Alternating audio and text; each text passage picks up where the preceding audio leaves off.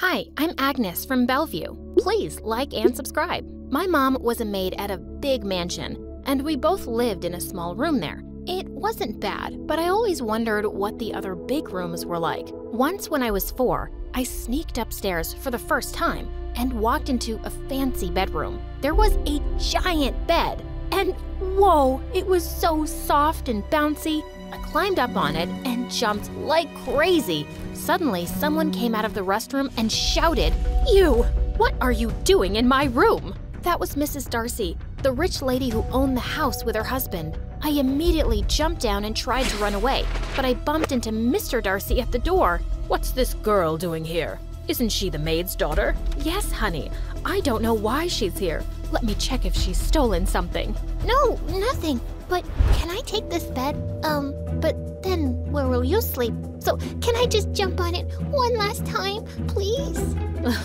Oh, this girl is smart and cute. He put me back on the bed and said I could play there for as long as I wanted. He was so sweet. But seeing Mrs. Darcy glaring at me, I ran out that instant. A few days later, we heard Mrs. Darcy was pregnant, and soon little Bella was born. Though she was 4 years younger than me, we grew up like best pals. And when it was Bella's time for school, she insisted that I leave my public school and join hers instead. And Mr. Darcy happily agreed. I was super nervous about the new school, but my classmates were cool and I made friends quickly. I was doing really well in my lessons too, but sadly, Bella got all F's in her exams. From that day on, I started helping Bella with her homework. Soon I realized something though. She wasn't reading or writing at a normal pace like other kids. I tried speaking to Mr. Darcy, but his wife would never let me near him. So when Bella got bad grades again, I went with her to get the report card signed by her parents.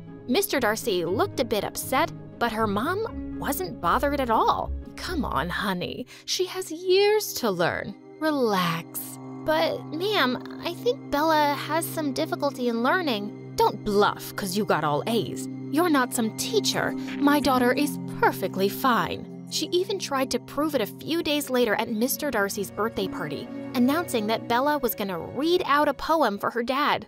Oh, poor girl. She was stuttering at the very first line, and everybody was staring at her. I couldn't see my best friend breaking down. I walked up to her and took the mic from her. I think Bella is very nervous today.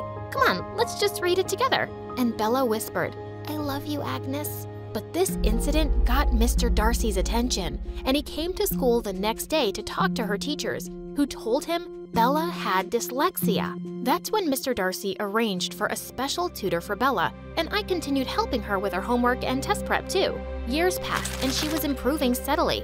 Finally, in 6th grade, when Bella got straight A's, nobody was happier than me, and the Darcys even threw a celebration party. I was helping my mom in the kitchen when I heard Mr. Darcy calling out my name. I peeped out and he signaled me to join them. "Come on, Agnes. You're the real angel today. The one who understood Bella more than us and helped her always. This party is for you." As he gently pulled me in, Mrs. Darcy looked furious. And in the photo shoot that followed, he literally glued me with Bella in every shot. It was a bit embarrassing, but holding Bella's hand like a sister made me quite happy. But suddenly, Bella shook off my hand and shouted, "Dad, I'm tired. Can we stop this rubbish, please?" And with that, she stormed off. What was going on with her? And the next morning, she'd just taken the car and driver and gone to school without me. I was too late to even catch the bus now. Just then, Mr. Darcy was heading out and offered to drop me off. During recess, I found her in the cafeteria. I walked up to her and took her hand. "Hey, why'd you leave me this morning?" Get your filthy hands off me, you maid. Wait, what did she just say? The whole cafeteria turned towards us, and Bella looked raging mad. Why did my dad drop you at school today? "'Cause you left me behind, Bella." Call me Miss Bella. "Fine, Miss Bella. And you call me, well, don't call me anything. I'm so disappointed in you." I pushed her back to her seat, but she missed and fell on the floor. I tried to pick her up, but she dragged me down and pulled my hair. We were wrestling on the floor with all the kids cheering around us when some teachers pulled us apart and gave us both a month's detention. I was so angry, I just stopped talking to her. Why had she become Mrs. Junior Darcy suddenly? Soon after, Bella's uncle came from Canada to visit the family, and she turned happy immediately because he was her favorite. One evening, I was sitting in the kitchen doing my homework when he came in, and he seemed really impressed by the math problems I'd just worked on. Well, clearly you're a very bright kid, but do you ever have fun too, or are you always studying? Oh, no, I love to sing and dance. You sing? That's awesome. Let's hear something. He led me to the main hall and started playing a song on the piano, and I sang along. Mr. Darcy was very amused, but just then I caught sight of Mrs. Darcy and Bella's faces. They looked like furious dragon sisters. Later that night, Mom told me Bella wanted to see me in her room.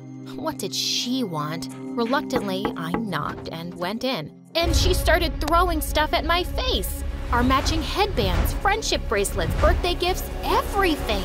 She went berserk.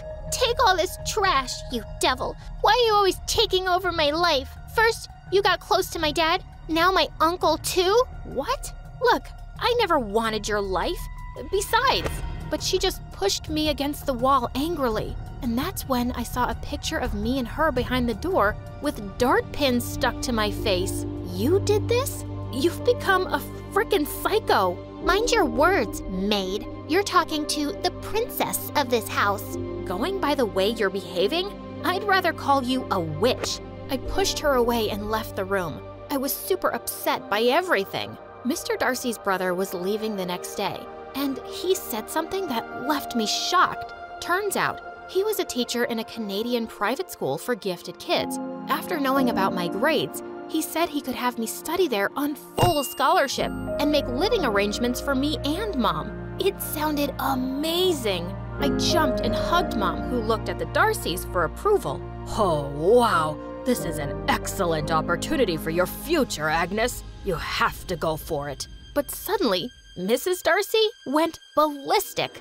No, she can't. She won't. How dare your brother just show up and steal my maids? He has no business doing that. We are already sending Agnes to a great school and giving her a good life. They are not leaving, and that's final. Not another word about it. Bella's uncle looked uncomfortable and quickly left, and I felt furious. Before I could stop myself, I shouted, "You've never liked me, Mrs. Darcy, and now you've made it clear that you don't want anything good to happen to me. I'm gonna leave someday for sure, and you won't be able to stop me then." I ran away before she could reply, and from that day, I stayed away from the family as much as possible. Soon it was Christmas, and I woke up that morning to see a beautiful dress on my bed. Mom said Mr. Darcy had sent it for me and requested me to join their party later. I didn't have the heart to refuse him, so I dressed up and went down that evening and bumped straight into Bella, who was wearing the exact same dress.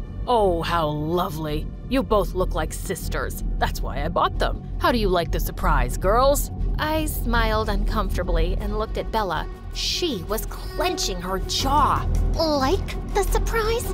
It's the worst thing you've ever done, Dad. I don't want to look anything like this poor loser. Suddenly, she took a pair of scissors, marched towards me, and started cutting my dress right in front of everyone.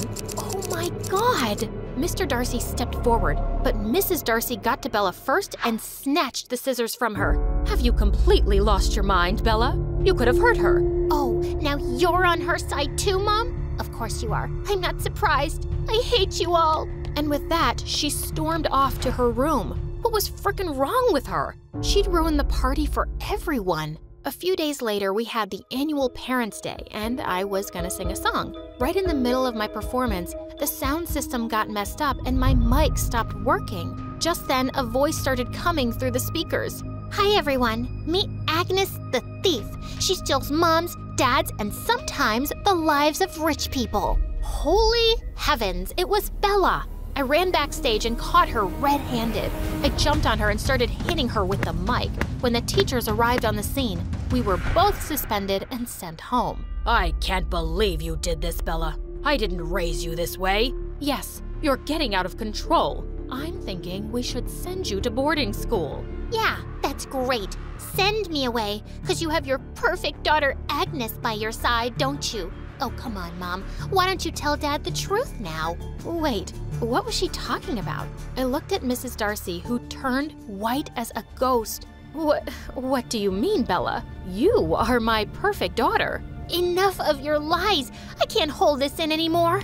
She ran to her room and returned with a piece of paper that she threw at my face. I found this in the attic one day, which proves this moron is also your daughter, Mom. Everyone looked as shocked as I felt. The paper was my birth certificate, and Mrs. Darcy's name was there as my mother. Stunned, I looked at Mom, who then told everyone that Mrs. Darcy had gotten pregnant with me before her marriage and had to hide it and marry Mr. Darcy. She'd given me to my mom to be raised in front of her eyes. What the frickin' what? I'm Mrs. Darcy's daughter? I can't believe this. So my whole marriage is based on a lie? You kept something so big from me all this time? I can't even look at you, at both of you. He walked out of the room and Mrs. Darcy burst into tears. I'm sorry I hid this from you, Agnes, but it wasn't my secret. But now you know everything, and you're one of the Darcys. You can choose to be with them, or... I'm not crazy. To leave a true, loving mom for someone who was ashamed to have me and hates me till now? Agnes, I don't hate you. I just pretended to be mean so that nobody would see how much I actually love you. I only tried keeping you away from the family so my husband wouldn't sense things and discover the truth. And I didn't let you go to Canada because I couldn't bear for you to be away from me. I'm so sorry. She tried to hold my hand, but I took Mom's hand and walked out of that house forever. Mom got another job as a maid and I joined the public school, and I tried to put the Darcys out of my mind until one day I got an unexpected visitor. Bella? What now? I'm tired of getting hated. And I'm tired of hating you, sis. She started crying. I'm so sorry, Agnes. I just got so jealous when Dad was always so proud of you. And I got more insecure when I found out that you're Mom's real daughter. But the truth is, I've always loved you as a friend. And isn't it amazing that we're actually sisters? Please, try and forgive me. I know I've behaved terribly. Please come back. She was like my little sister always, and my heart melted a bit. Bella, I forgive you, but I can't come back. Mr. Darcy probably hates me now, and I don't know how I feel about Mrs. Darcy. Just then, Mr. Darcy appeared from behind the door and took my hand. Of course, I don't hate you. It was a huge shock at first, but I've forgiven my wife. I understand. She only did everything out of love for you. She misses you terribly. Please, give her a chance. I looked back at Mom, who nodded at me and smiled. Okay, I will.